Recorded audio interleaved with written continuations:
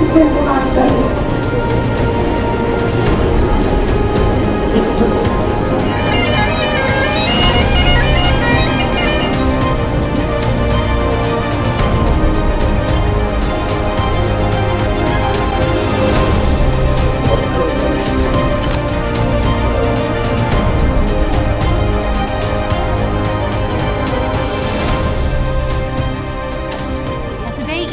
Dream psychologist is here and he's ready and waiting to hear your dreams. And Dave Pinpidderhewl has been in touch. Good afternoon to you, Dave. Hello, Eleri. I have this dream where I'm up in the mountains and trying to get a weight onto my shoulders. I can see the colour blue at the end of the ledge. I want to get into it, but I know it's a 1,000-foot drop. I never get to the end of it, but feel drawn to this colour blue. What does this mean, Ian? This is a fantastic dream from Dave. It's actually a really spiritual dream, and although it seems quite simple, he's just up in the mountains, he's on a ledge and he's drawn to this blue colour. So when Dave's up in the mountains, he's making some effort. He's got up there through his sheer efforts and he's trying to make something happen. There's something really good going on for Dave. It's quite cerebral, it's quite high level. And he's on a ledge, so he's in quite a safe place, but he's like in a transition area. And he's drawn towards the colour blue, and the colour blue is very often a spiritual colour. It's to do with your spirituality and also with your emotions, all those unconscious things that we don't normally work with in waking life. And he's drawn to this blue colour, but he knows it's 1,000 feet down. So it shows in waking life that Dave has the opportunity to take a big step. Now it's a really big step. It's not going to end in disaster with him falling down 1,000 feet. It's just a transformative period in his life. So the action from the dream is for Dave to consider what he really wants to do with his life just now. He's got this great idea. He's really thinking about it. He's taken it to a really high level. And he's got to take some transformative step and decide whether he wants to do that.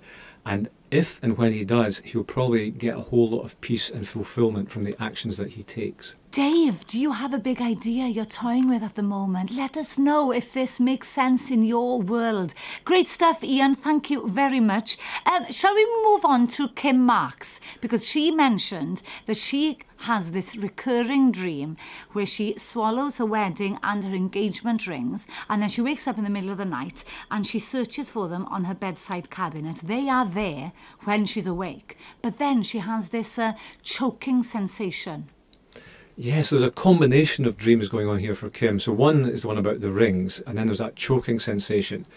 Now, it sounds like it might be, if you just do it at face value, which is what a lot of people do with dreams, it might be something to do with her wedding, her relationship with her husband and all that sort of stuff. But it's nothing to do with that.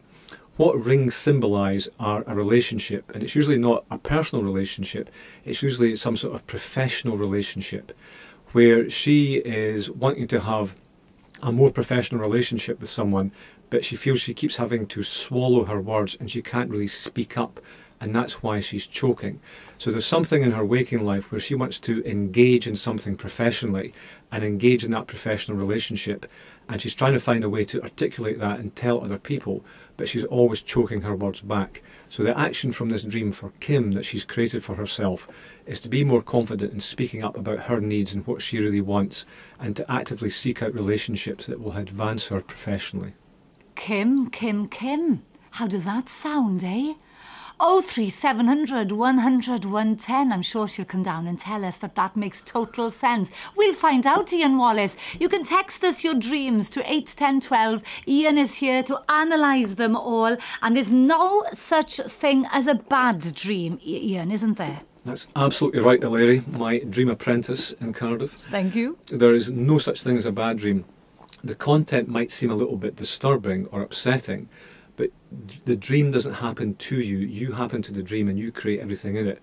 So when you create a dream that's a bit unsettling, there's something in your waking life where you are maybe feeling a little bit unsettled, and it's indicating actions you can take to do something more fulfilling and satisfying for you that will make you feel happier in waking life. OK, we'll come back with you in a few minutes' time. Finish your coffee, Ian. Enjoy. Put your feet up. Well, I tell you why.